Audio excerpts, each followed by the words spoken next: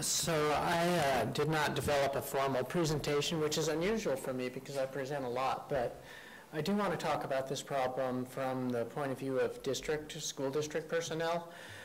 My primary concern, and the concern of all educators, is creating an environment that is conducive to learning. And we have a number of social programs in our schools under the general heading of positive behavior support, where basically the expectations at school are to be safe, be responsible, and be respectful. And because we know that when kids behave in those ways, we have an environment that is conducive to learning. And when people don't behave in those ways, it disrupts learning. I have to say that I find this whole debate over what's legal and not legal in terms of how we teach and discipline around social behavior, I find it to be incredibly annoying. Because, again, my concern is not with the law. You know, and I know you guys are lawyers, and so your concern is with the law. My concern is with creating an environment that is conducive to learning. And bullying, whether it happens at school or happens outside school grounds and then comes on to school, is very, very disruptive to learning. I want you to think back to when you were in middle school or right around that age, and I want you to think of your most negative memories. The odds are very high that your most negative memories have to do with being treated disrespectfully by your peers, and or possibly by adults, but mostly by peers. And as one of my colleagues said when a couple of years ago, several of us from the university and from the school district got together to write a bully prevention program that we're calling Expect Respect. One of the authors said that if you are being bullied and the social dynamics that surround that impact how your peers treat you, so whether it happened on grounds or it happened through the internet at night and emails got sent out to a whole social network, but if it impacts your ability to develop positive social relationships and stay focused at school, it's really hard to understand how that is not impacting school to me. And so what Shondine Garcia, my good friend, said is that if you are being bullied, for most middle school kids, and I think high school kids and elementary kids too, about 98% of their energy, of their psychic energy, is going to be spent trying to figure out how to deal with that problem. And they are not going to hear a word we say about Pythagorean's theorem. So it's fairly clear that schools have typically been given pretty broad latitude in how we discipline disruptive behavior or antisocial behavior or negative social dynamics when it happens on school grounds. What we're getting really confusing messages from the court cases is, what do we do when it is clearly impacting the dynamics at school? Kids are being ridiculed and being made fun of, they're being excluded, but the actual behavior that got that whole chain of social dynamics started happened outside the school, at home on Facebook. We believe, and our policy states, that if it disrupts the school environment, we have the ability to initiate disciplinary action. But we've also been told that we may not be backed up if, in fact, somebody chose to challenge that.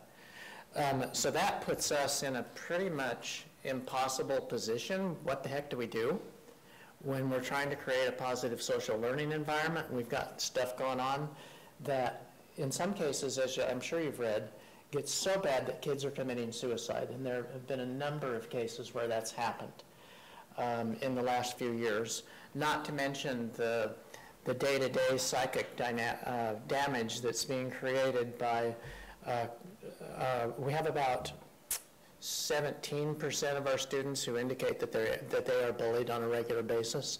We did a school climate survey the last few years with our high school and middle school students.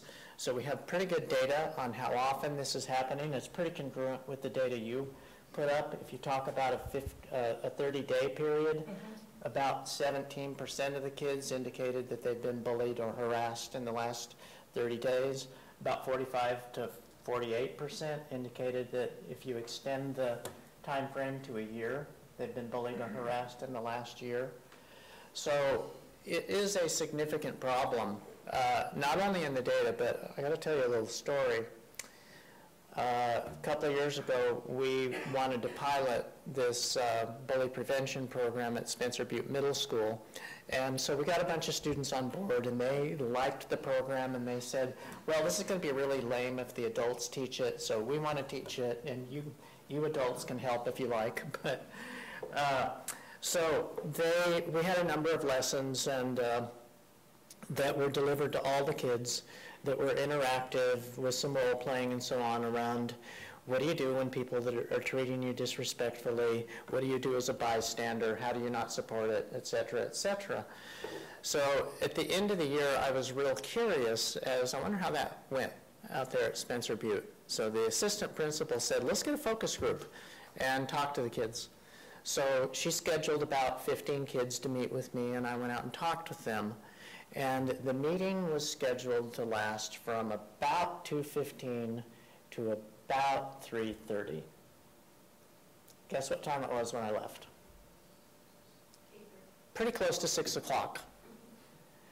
Now, what kind of academic subject could you create that would get kids to voluntarily stay for 3 hours after school to talk?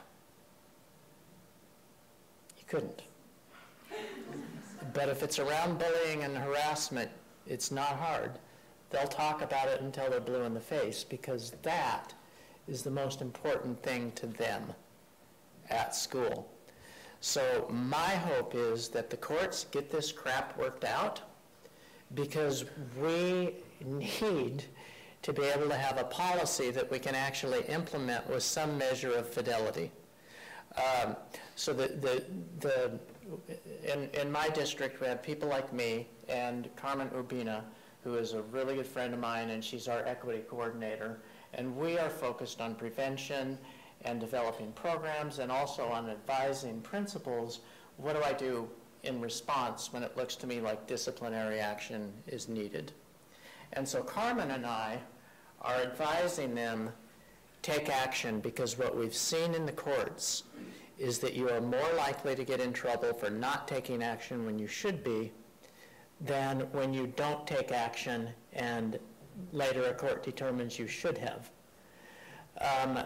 But the caveat is we don't really know if this ever went to court, whether you're going to get backed up or not.